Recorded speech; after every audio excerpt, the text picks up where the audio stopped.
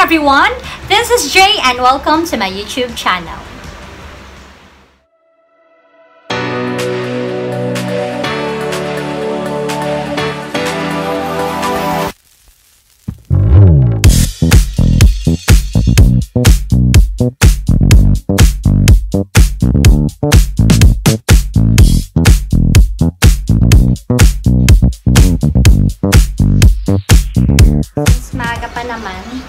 Ewan ko ba at bakit naisipan namin magpinsan at bigla kaming nagtawagan na aalis kami at nagpapasama siya. Maaga pa naman. Nakapag skincare na ako.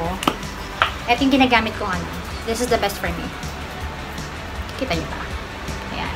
Maganda to. Ito yung pink ang gusto ko kasi may, siya, may dew effect. Tsaka nagtatagal talaga or nagstay talaga makeup. Ako pa naman yung pag umalis, sometimes or most of the time small bag na lang dinadala ko kasi na lang, blotting paper na lang yung yung ginagamit ko. Wala na akong dalahas, is wala na.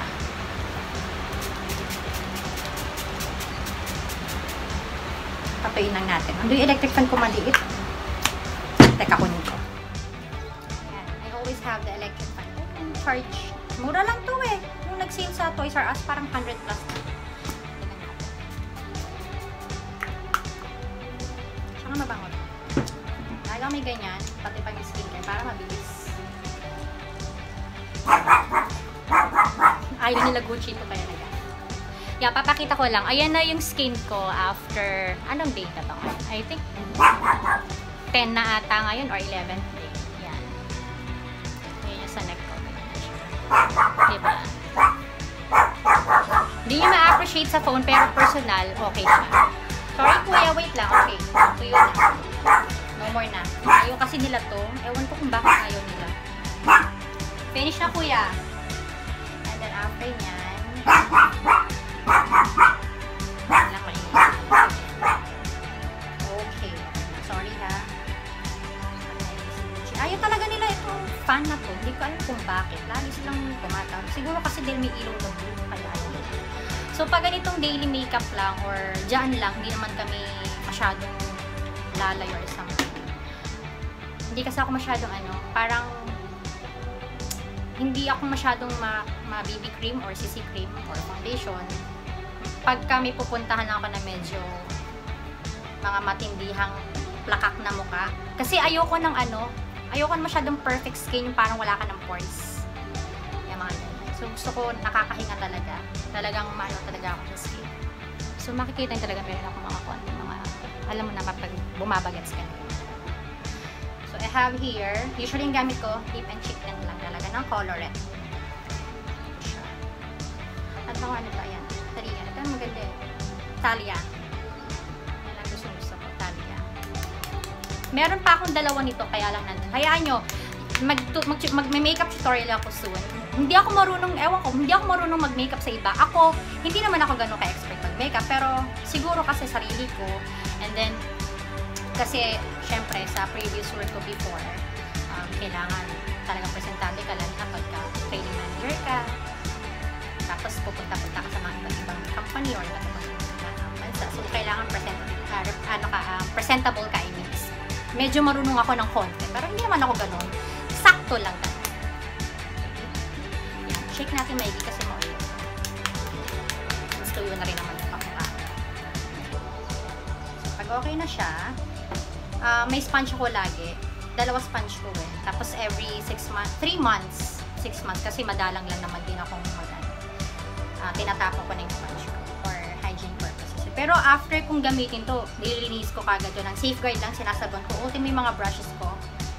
Alam mo maraming brushes eh. Hindi naman talaga masyado makeup. So, ang tip ko lang para tumagal. So, after mong mag-mist, diba? Since na oil-based siya, anything na oil or cream, sila muna unahin nyo bago kayo mag-powder, okay? Kawin natin ang ating buhok. Yan. So, pagka na, ginagawa ko is naglalagay ako dito. Mga ganyan lang. Okay. And then, ang sponge ko, ito yung ginagamit ko. Sponge ko, ganyan. Didip ko, tapos nun, pag nadip ko, ilalagay ko dito. Kaya minsan makikita nyo siguro sa video ko bakit meron pa ako. Parang ikakalat ko. Diyan ko siya ihalo. And that's the time na ilalagay ko sa mga. Natutunan ko to sa makeup artist kay Albert Juan ba yun? Yung yung party bangalista niya. Ganito ginagawa niya. Kasi pagka dinirect mo, di ba, minsan, para ka nang, hindi mo alam kung sinampal ka o para kang shock out. Kaya lang gagamitin ko. Smile daw pag. Ayan, parang natural lang. Kita nyo? So, ano na siya. At least doon, na-control ko. Yan, gip-gip-gip lang din ako. Diyan lang naman tayo. Kasi pupuntahan namin place parang, diyan lang sa may complex. Parang ano siya, parang divisoria dito sa mga parang well-known. Ganyan lang siya. Tagal na yan. And then, kuha tayo ng isa pang konti na.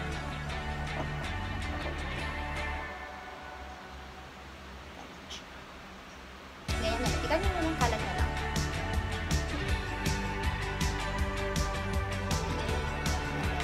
Ganyan sa kabila.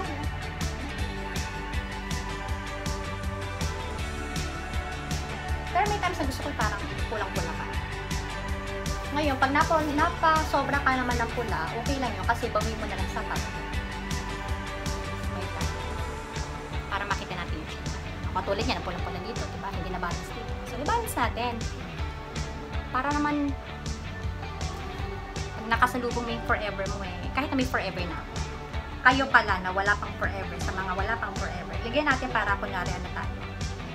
Mistisang na. Parang ano lang, sinunog na tinapa. Huwag lang yung pinabayaan na tinapa kasi pag pinabayaan na, brown na yun, di ba? Charot. Ilagyan natin. Para kunwari naman. Matanggal mga double chin natin. Pampadaya yan. Pag gusto ko pa, ganyan ko. O, ayan na. Di ba? At least makikita mo na wala siyang marks na yung, di ba, pag naglagay ka, kinakalat mo kaagad. So, ito hindi. Talagang gumagamit ako ng sponge. Kita niyo ba? Natural light lang gamit ko, ha? Ayan nyo. Pagka nagkaroon ako ng time, tingnan ko ng mag-upgrade tayo. Nagustuhan nyo ba yung bago kong intro? Actually, kasi medyo busy na kasi asawa ko. Kaya, since yung Valentine's vlog, ako na yung nag-edit kasi nagkaroon na ako ng time. Tsaka yung huling in-upload ko na I think, ano bang title nun? Yung Worth Ka Ba? So, yan. Kaya masyadong time up na. Okay lang yan. Pero, believe me, matagal tong colorette na to. Kumatagal siya. Then, after nyan, tsaka ako lulus powder. Ito ginagamit ko, yung Fit Me. Sa lahat ng ginamit kong press powder na local brand, for now kung magre-review ako ng makeup, I prefer talaga local brand kasi gusto ko yung affordable. Though I can buy naman na high-end, pero sa mga future videos natin. Kasi gusto ko yung talagang masusubukan yung nakakit. So, itong Fit Me, I'm in the shade of 120 or Classic Ivory. Yan siya. So, tinatanggal ko yung pinaka-sponge dito. Sometimes, I'm using brush. Or, eto. Ang ginagawa ko, since tapos na ako, ito na lang. Lang natin. Tapos yun lang. Ako nga minsan na ginagawa ko para pinaka-highlight. Highlighter, parang concealer. Maganda coverage na to Lalo kung doon sa may brighten. Diba? Baka lang siya maputi sa camera. Pero, personal. Tapos minsan, pag alam kong gagamit ako na, talaga ko yung idadam ko lang ako. Kasi mas makapit siya. Doon makapit naman talaga ang color. Pero, believe me, mas makapit siya. Tapos, sipalitan natin.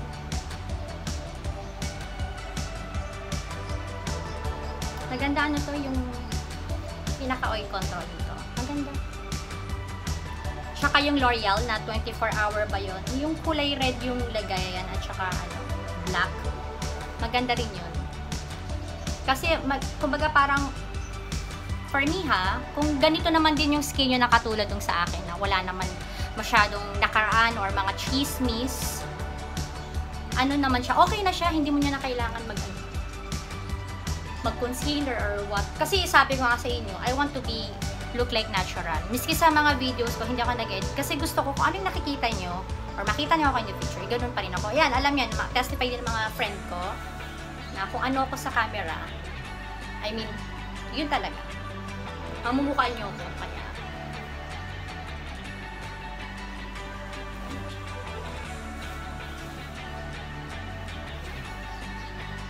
ngayon, minsan, kunwari, di ba, nakapaglagay na ako dito.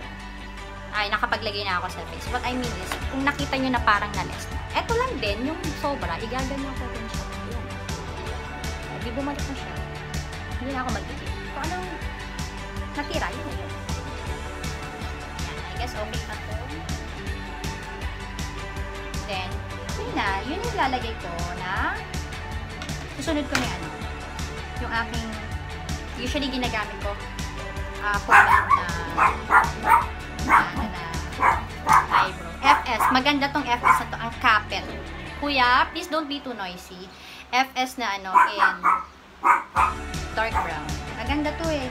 Matagal siya. Tsaka matte siya. Hindi siya yung, di ba meron kasi na parang pomade na yung ano, parang nag-o-oil or parang parang namuward like sugar. May ganun eh, may nararanasan akong ganun ng mga ano eh. Sorry. So, ganyan ang ano, gagawin ko, ibabrush ko lang itong kilipin. Ibabrush ko lang itong ayan. So, don't worry kasi ito is, this is a tattoo. I think, the first tattoo was nung kami ng asawa ko. Nagbakasyon sa Bangkok, Thailand. And then after few years, nagpa-retouch ako. Parang after 4 years ata or 5 years, nagpa-retouch ako dito na sa Pilipinas nung nagbakasyon ako. Sa may festival Alabang, nakalimut, parang bro house ata yun, hindi ko na matandaan. So, kailangan na ng retouch. Meron akong buhok, manipis nga lang. Kaya, swerte na rin ako kasi okay lang na kahit hindi ako mabuhok. I mean, hindi talaga. Wala. Ano lang, parang balahibong pusa lang. So, at least, diba, wala na akong mga IPL na mga iniisip. So, ganyan. As what I've said, ibabrush ko lang yung kahit wala akong masyadong. Kasi nga, para matanggal yung mga excess na mga powder or yung mga nilagay ko mga sunblock. And that's the time na mag-draw ako ng aking line. So, I'm starting dito sa bottom. I hope makita niyo na. Light lang kayo. Minsan talaga ang pumigin. Gagawin ko. Brush lang ako. One spray.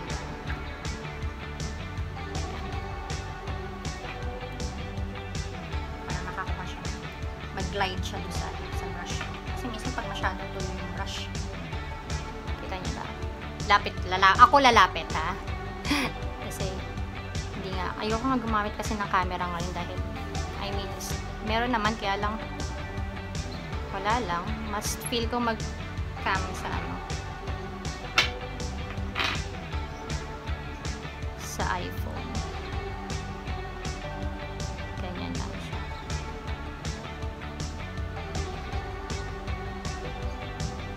Hindi sa pinapattern. Hindi naman pattern. So, ganyan lang.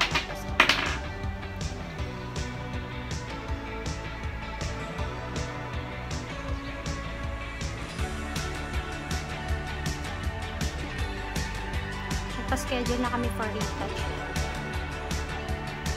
So, wait yung video namin. Wait yung video ko kasi exciting siguro. For sure, exciting naman. But, wait until na kayo sa next video. Sorry. So, pagsasalubungin ko lang. Hindi ko na masyadong i-flick yung kilay ko kasi dyan lang naman kami. So, don't worry, magkakaroon ako ng tutorial soon. But I make sure na yung makeup tutorial kong yun is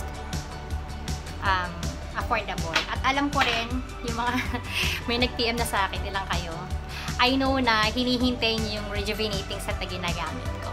So, give me a few more days, then ipapakita ko sa inyo kasi gusto ko yung totally tapos na talaga yung Though na may documentation naman ako ng mga days na ginamit ko. But I wanted you to see na talagang effective siya. Sa akin ha, but you can try. Sabi ko nga sa inyo, there's no harm in trying. At mahirap palang mag-vlog or magsalita habang gumagawa ng kilay. So, concentrate muna ako ha. Diyan lang kayo at panahon.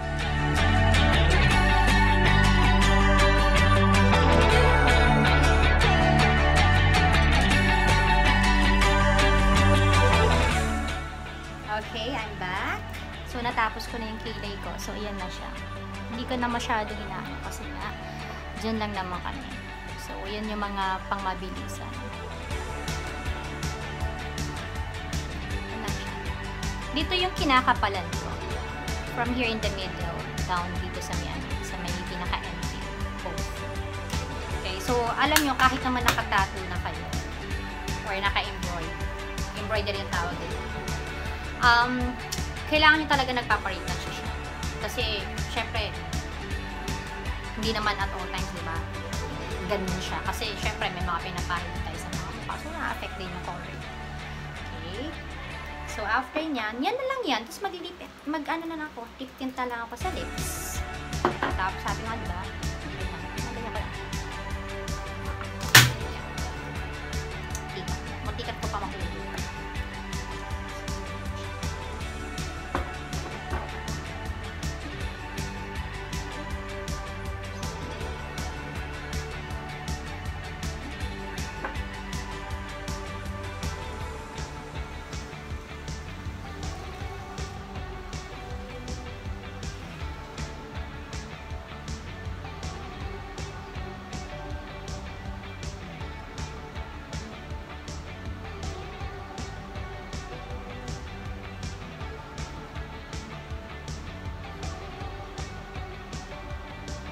Yan na siya. Iba talaga pagka nilagyan ng powder. I mean, sa akin, mas maganda yung kapet kasi. Tsaka, hindi naman tumalagkit kasi oil-based to.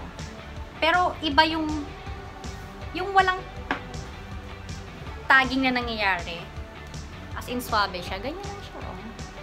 Tsaka, ano siya, parang powder brush.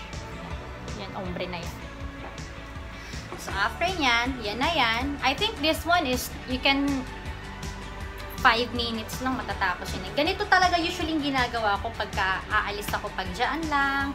Or most of the time talaga ito yung daily ko. Sabi ko nga sa inyo, gumagawa lang ako ng talagang super makeup pagka may pupuntahan akong medyo mga, kunyari, may mga birthdays or na-invite tayo sa mga ganyan. Yung talaga mukhang presentable. Then after nyan, to lock up everything, I'll use again or spray again another mist. Para ano siya, hindi ko magamit yung electric fan ko kasi nahiya naman ako sa mga boss ko dito. So, yan na siya. Maganda to kasi nga, sabi ko sa inyo, dew effect siya. Yan na siya. Maghapon ko na siyang ganyan. Kahit mainitan ako or whatsoever, hindi siya malagkit. See? Hindi ko na kailangan muna mga concealer. Kasi nga, lalo sa atin sa Philippines, humid siya, di ba?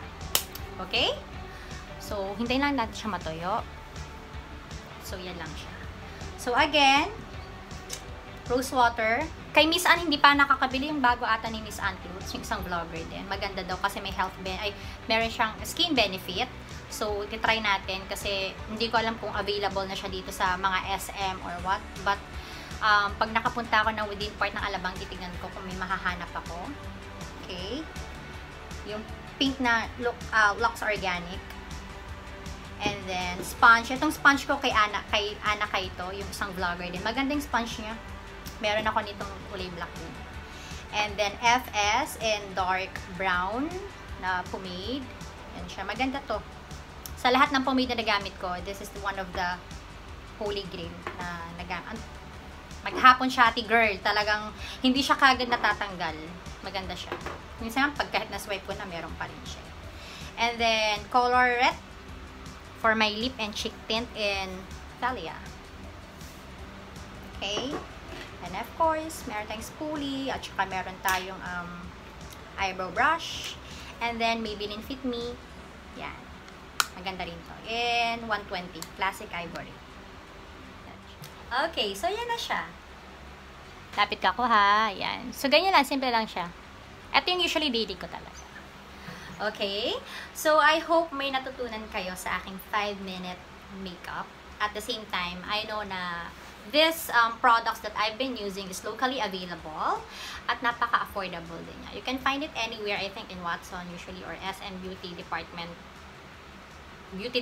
store nila, di ba may mga areas sila, may mga kiosk sila sa mga gitna-gitna. So, yun lang po. Maraming salamat. Thank you for watching again with me. At marami pa po tayong i-review ng mga local brand at mga holy grail na ginagamit ko. Thank you so much.